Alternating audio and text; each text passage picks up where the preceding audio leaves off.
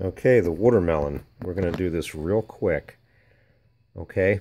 All right, at the top here, I'd like the wear a little further back to where the line is. I don't like the little fish hook there.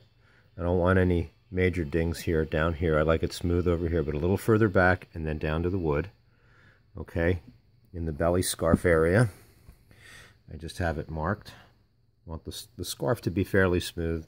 No major pieces of finish missing in that area.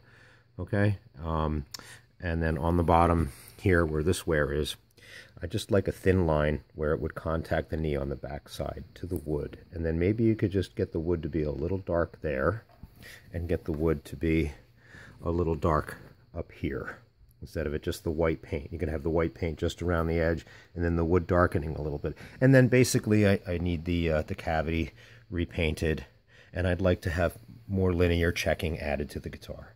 If you need to leave this, that's okay, because you're talking the neck pocket depth and things of that nature. But whatever you can do with this to help it out, I would be very grateful. Okay, and basically that's everything. Hopefully it's self-explanatory. And, you know, I apologize for the mix-up, but I appreciate all the help. Thanks.